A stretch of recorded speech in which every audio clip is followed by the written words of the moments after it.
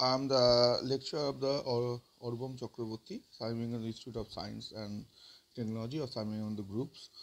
আমি তোমাদের আজকে জিস্টিং একটা সাজেশন ফর অ্যালগোরিদম যে সাবজেক্টটা আছে তার উপর বলতে চাইছি। সেই ব্যাপারে তোমাদের কিছু ডিসকাস করতে চাইছি। যেমন আমাদের প্রথমে কোশ্চেন প্যাটার্নটা বলি। আমাদের যে রিডিউস সিলেবাস আছে তাতে 60 মার্কের কোশ্চেন আসবে, তার মধ্যে 20 মার্কস আসবে তোমার শর্ট কোশ্চেন টাইপ এবং বাকি 40 মার্কস হচ্ছে বট কোশ্চেন টাইপ। তার মধ্যে 8টা কোশ্চেন থাকবে, 8টা বা 9টা দেয় অনেক সময়। তার মধ্যে তোমাদের 5টা কোশ্চেন সলভ করতে হবে, প্রতিটা কোশ্চেনের মার্কস থাকবে তোমাদের 8 নাম্বার করে। তা প্রথমে অ্যালগোরিদমের টপিক বলতে গেলে আমরা তোমাদের ক্লাসে বলেছিলাম যে বিভিন্ন ক্যারেক্টারিস্টিক অ্যালগোরিদমের, যেমন অ্যাম্বিগুইটি, আর মানে অ্যাম্বিগুয়াস মানে কি সেম ভ্যালু থাকতে পারবে না, আমরা অ্যালগোরিদম দিয়ে সেটাকে জাস্টিফাই করি। ফাইননেস মানে কি আমাদের অ্যালগোরিদমটাকে সুন্দরভাবে আমরা কাজ করতে পারবো। এফেক্টিভনেস, কতটা এফেক্টিভ হচ্ছে একটা। Different type of language independent মানে কি বিভিন্ন ল্যাঙ্গুয়েজেই আমরা সেম অ্যালগোরিদমকে ইউজ করতে পারবো, যেমন সি, পাইথন বলো, জাভা বলো, বিভিন্ন ল্যাঙ্গুয়েজের ক্ষেত্রেই আমরা এটাকে ম্যানিপুলেট করতে পারবো। অর্থাৎ সাম ইম্পর্টেন্ট ক্যারেক্টারিস্টিক একটা স্কেলেবেল থাকে, আর পারফরমেন্সটা এটা খুব বেটার হয়। অলরেডি আমি গ্রাফটা একটা চার্ট দিয়েছি, দেখতেই পাচ্ছ ছবিটা, একটু কাইন্ডলি দেখে নিও। অলরেডি ক্লাসে আমি এটা ডিসকাস করা যে define characteristic of algorithm. Second point আমরা তো যেটা করেছি যে ডেটা অ্যাবস্ট্রাকশনটা খুব ইম্পর্টেন্ট, এটা আসে কোশ্চেনে, বারবারই আসে। দেখা গেছে যে অ্যাবস্ট্রাকশন জিনিসটা হচ্ছে, ধরো আমাদের এসেন্সিয়াল যে ডিটেলস সেটা বাদে বাকি ডিটেলসগুলো হাইড থাকে। যেরকম হচ্ছে ধরো একটা গাড়ির ক্ষেত্রে গাড়ির ইঞ্জিনটা কীরমভাবে চলছে সেটা কি তুমি দেখতে পাও না, কারণ গাড়ির ইঞ্জিনের যে কাজটা কীরমভাবে যে গাড়ির ইঞ্জিনটা এক্সিকিউট করছে সেটা আমরা দেখতে পাই না, কিন্তু গাড়িটা যে চলছে সেটা আমরা বুঝতে পারি। তাহলে এসেন্সিয়াল যে আমরা গাড়ির স্টিয়ারিংয়ে কাজ করতে পারছি, গিয়ার চেঞ্জ করতে পারছি, কিন্তু গিয়ারটা চেঞ্জ হচ্ছে কীভাবে, তার ভেতরের যে এটা সেটা কিন্তু আমাদের কাছে হাইড থাকে। যেমন নর্মালি তোমরা একটা যখন প্রোগ্রাম এক্সিকিউট করো বা প্রোগ্রাম রান করো, ধরো সি বলো, পাইথন বলো, প্রোগ্রামে কোডিংটা লিখেছো, কিন্তু রানটা কম্পিউটার কীরমভাবে ইনটা ভেতরে করছে সেটা কিন্তু আমাদের কাছে হাইড থাকে। প্রোগ্রাম যে কোডটা রান করছে সেটা আমরা বুঝতে পারছি, কিন্তু প্রসেসিংটা টোটাল কম্পিউটার আমাদের কাছে হাইড করে। এইটাকেই বলা হচ্ছে ডেটা অ্যাবস্ট্রাকশন, যেটাকে আমরা নর্মালি বলি হাফ মাইন্ড বলতে গেলে কি আমরা ব্যাপারটা বুঝতে পারছি কিন্তু পুরোটা আমাদের কাছে ডিটেলসটা শোয়িং নয়, মানে ডিটেলসটা আমাদের কাছে কিন্তু আমরা দেখতে পাচ্ছি না, হাফ জিনিসটাকে আমরা দেখতে পাচ্ছি, এটাকেই আমরা অ্যাবস্ট্রাকশন বলছি। এটাও একটা ইম্পর্টেন্ট পয়েন্ট অ্যালগোরিদম এতে। তা এর পরের আমরা যেটা গেছি হচ্ছে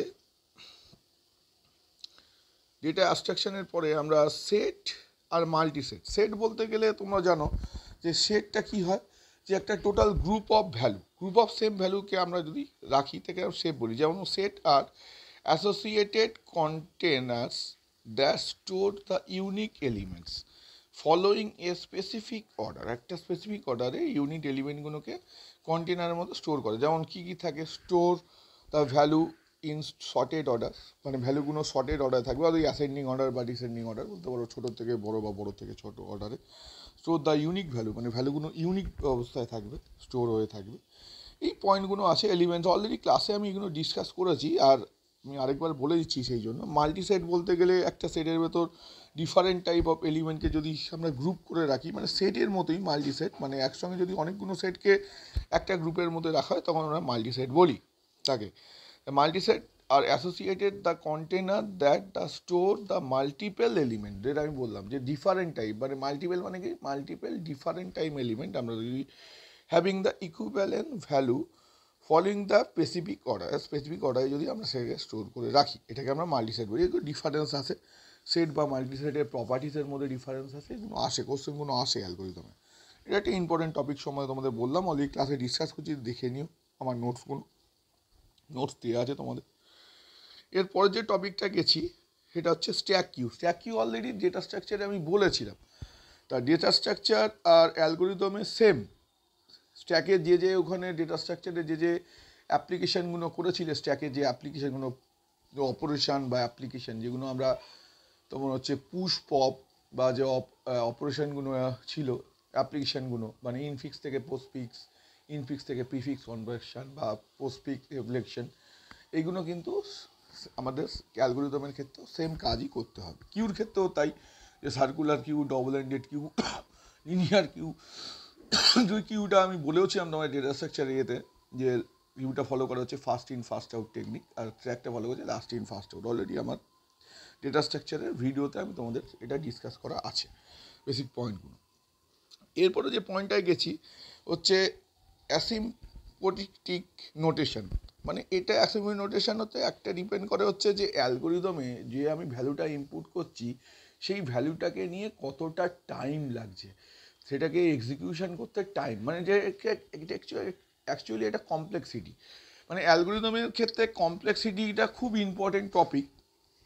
প্রথমেই বলি যে কমপ্লেক্সিটি জিনিসটা কিন্তু খুব ইম্পর্টেন্ট, কারণ কমপ্লেক্সিটি থেকে আমরা অ্যালগোরিদমের একটা অ্যালগোরিদম এক্সিকিউট করতে কত টাইম লাগে বা তার কত স্পেস লাগে সেটা আমরা বুঝতে পারি, এবং তার দ্বারা আমরা সফটওয়্যারের ভ্যালুটা ক্যালকুলেশন করতে পারি, একটা সফটওয়্যারের কতটা ভ্যালু হবে। সেই জন্য এটা খুব ইম্পর্টেন্ট টপিক, যে কমপ্লেক্সিটি যে টপিকটা বললাম তার মধ্যে এটা পরে হচ্ছে তোমার অ্যাসিম্পটোটিক নোটেশনটা।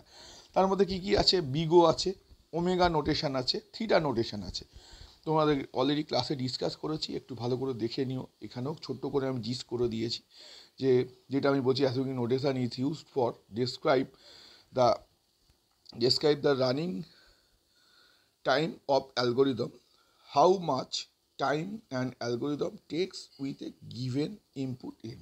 যে আমার একটা অ্যালগোরিদমে কত সময় লাগবে সেটা এক্সিকিউট করতে যদি আমি এন নাম্বার কোনো মানে কোনো নাম্বার আমি ইনপুট করি, সেটাকে এক্সিকিউশন টাইমটাকে আমরা ডিপেন্ড করি অ্যালগোরিদমের এই কমপ্লেক্সিটিটা বার করে। অ্যাকচুয়ালি টাইম কমপ্লেক্সিটি বার করার কিছু ইউনিট, তার মধ্যে কী কী পড়তে হবে, বিগো, থিটা আর ওমেগা।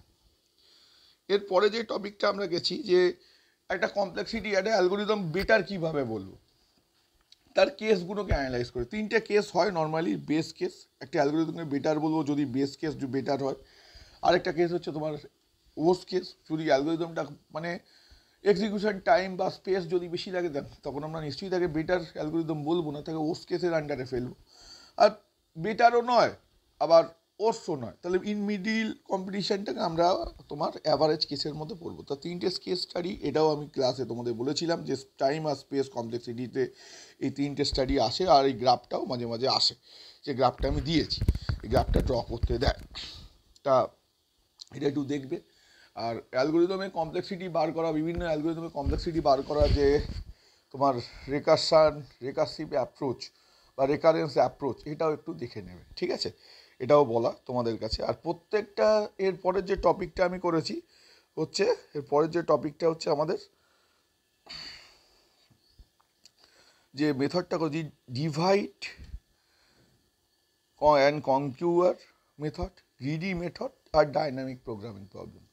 ডিভাইড কনকিউয়ার মেথডের মধ্যে আমরা সেই মার্জ সর্ট যেটা করেছিলাম, মার্জ সর্টের টেকনিকটাই ডিভাইড কনকিউয়ার মেথডে। একটা টোটাল অ্যারে থাকবে আর এটাকে কী হয় ছোটো স্মল পার্টে ডিভাইড করব এবং সেটাকে কনকিউয়ার মানে আবার সে কম্পেয়ার করে আবার একসঙ্গে কীভাবে সেটাকে অ্যাটাচ করবো, এটা হচ্ছে ডিভাইড আর কনকিউয়ার। গ্রিডি মেথডটা অলরেডি তোমাদের ডিস্ট্রাস অ্যালগোরিদমটা বুঝিয়েছিলাম। ডিস্ট্রা অ্যালগোরিদম মানে শর্টেস্ট পাথ বার করা, সেই ডিস্ট্রা অ্যালগোরিদম দিয়ে তোমরা গ্রিডি মেথডটাকে এক্সপ্লেন করতে পারো।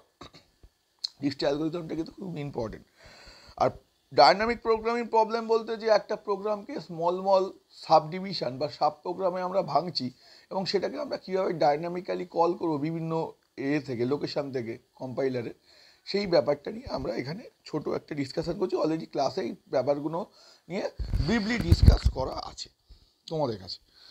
এরপরে যে টপিকটা তোমাদের কাছে আমি বলেছি সেটা হচ্ছে ডাইনামিক প্রবলেম। আমি বললাম যেটা এখানে দেখো আমি দিয়ে দিয়েছি অলরেডি, যে solve the problem by dividing the problem into a sub problem মানে ছোটো ছোটো problem. in the dynamic programming that the sub problem are dependent each other, প্রত্যেকটা সাব প্রবলেম ডিপেন্ড করছে তাদের নিজেদের মধ্যে each other। আমি এটা দিয়েও দিয়েছি তোমাদের ডিভাইড কনকিউয়ার, এটা বললাম যে ছোটো ছোটো পার্টে আমরা dividing A problem into a sub problem.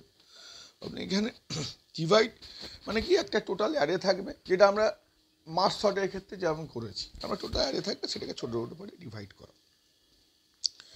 এরপরে তোমাদের যেটা ডিসকাশন করেছি হচ্ছে আবার এটা দেখিয়েছি তোমাদের ডায়াগ্রামিক্যালি রিপ্রেজেন্ট করে দিয়েছি ডিভাইড কনকিউয়ার মেথড, গ্রিডি মেথড মানে যেটা আমি বললাম ডিস্কটা দিয়ে সলভ করতে, ডিভাইড কনকিউয়ার মানে যেটা আমি বললাম মার্জ সর্ট দিয়ে সলভ করতে, আর ডাইনামিক প্রোগ্রামিং প্রবলেম যেটাকে আমরা সাব প্রোগ্রাম বা সাব রুটিনে ভাঙছি, যেটাকে আমরা ফাংশান বলি। অ্যাকচুয়ালি ছোটো ছোটো স্মল পার্ট যেটা actual value formal parameter already এগুলো তোমরা সি প্রোগ্রামিংয়ে পড়েছো, এটা সেম জায়গায় হচ্ছে সি প্রোগ্রামিংয়ের ফাংশনটা এখানে আমরা সাব রুটিন বা কম্পিউটার আর্কিটেকচারও পড়েছো, সেইটাই এই ডায়নামিক প্রবলেম হিসেবে কাজ করে।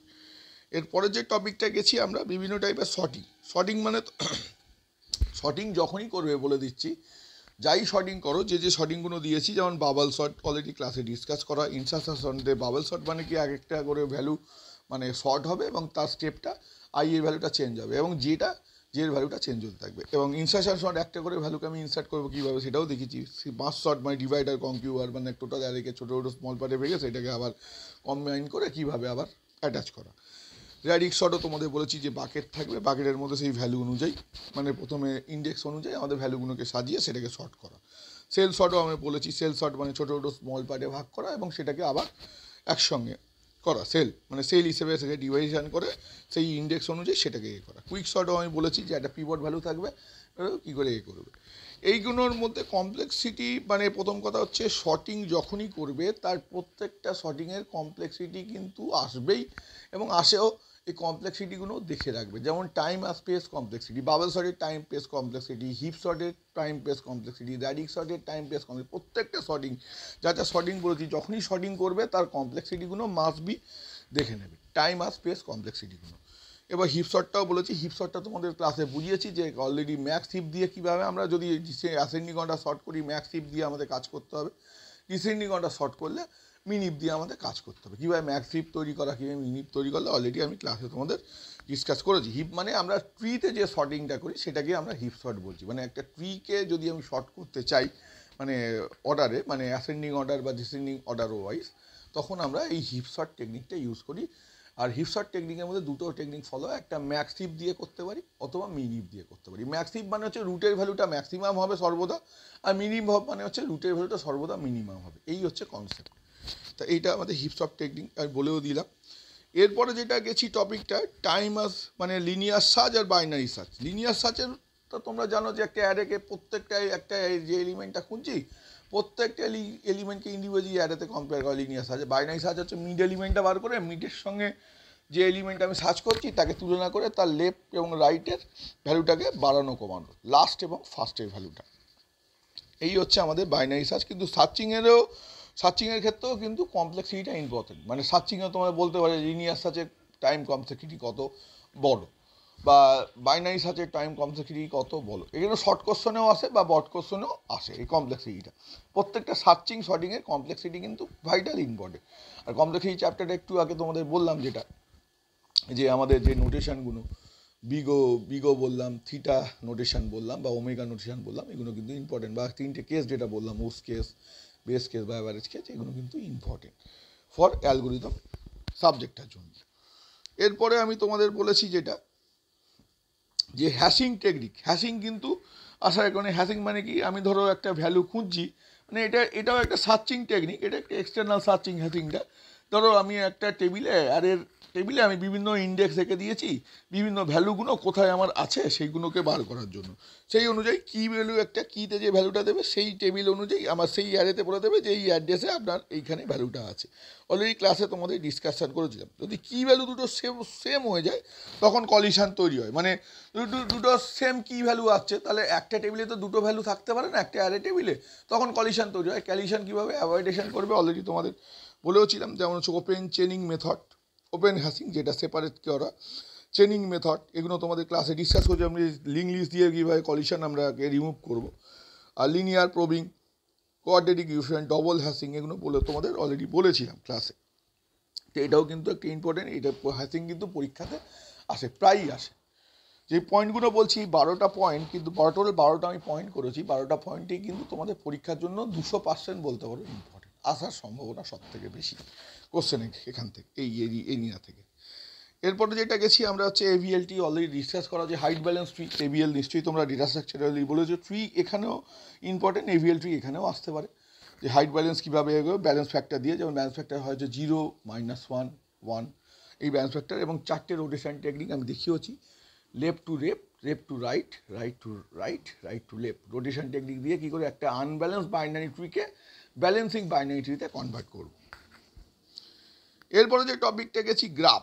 খুব ইম্পর্টেন্ট গ্রাফটা কী জিনিস, যে গ্রাফ একটা non linear data structure, trio যেন যেমন নন লিনিয়ার ডেটা স্ট্রাকচার ছিল, গ্রাফও বলেছিলাম নন লিনিয়ার ডেটা স্ট্রাকচার। এই নন লিনিয়ার ডেটা স্ট্রাকচারে কীভাবে তার প্রপার্টিগুলো, সাইকেল কী, আমি বলেওছি এগুলো দেখো, ভার্টিস কী, এজ কী, ওয়েট কী, একটা গ্রাফের ডিগ্রি কী, এগুলো ক্লাসে সব ডিসকাস করা। সাইকেলটা কী, পাথ কী, এই গ্রাফের এই পয়েন্টগুলো একটু পড়বে, দেখে নেবে। এরপর হচ্ছে মিনিমাম স্প্যানিংটি। মিনিমাম স্প্যানিংটি অলরেডি তোমরা জানো যে একটা গ্রাফের মধ্যে কোনো সাইকেল থাকলে হবে না। একটা গ্রাফ মিনিমাম স্প্যানিং কখন আমরা বলতে পারবো, কোনো সাইকেল থাকলে হবে না, ক্লোজ লুপ থাকলে হবে না, বা প্যারালাল পাথ থাকলে হবে না, তখন সেই গ্রাফটাকে আমরা বলতে পারবো স্প্যানিং ট্রি হিসেবে। তাই এই স্প্যানিং ট্রি তৈরি করার জন্য দুটো অ্যালগোরিদম আমরা ফলো করি।